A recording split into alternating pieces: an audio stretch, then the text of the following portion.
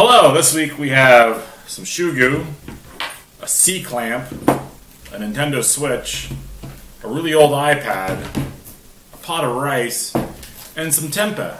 I didn't know how to pronounce that correctly, but I hope I did.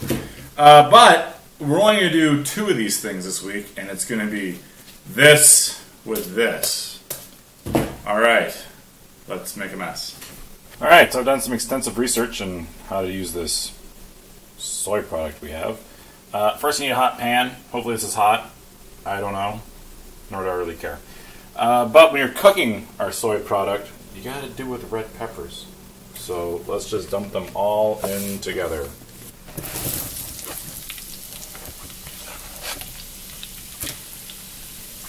Okay, so once we get these things cooked and going, we will move on to our second step.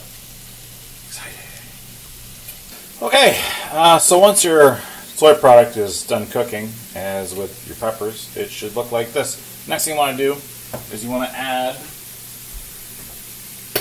some pineapple bits. Just dump them all in. Boop.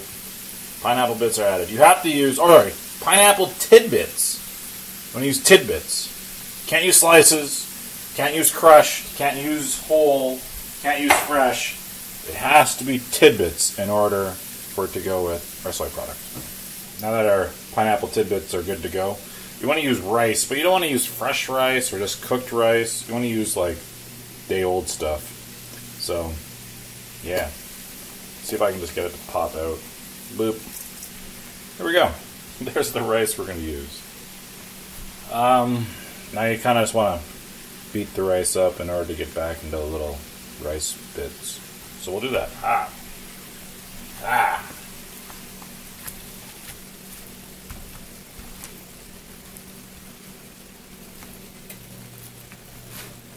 Okay, thanks for watching Serious Cooking. This week we made pineapple fried rice. You can finish it off with these onions I've cut, which happen to be green, and these cashews that I palm struck to crush them because I don't have a mortar and pestle.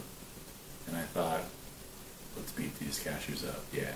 Anyway, catch us next week when we may use shoe goo that we have here and a C-clamp. But we probably won't. Alright. Bye.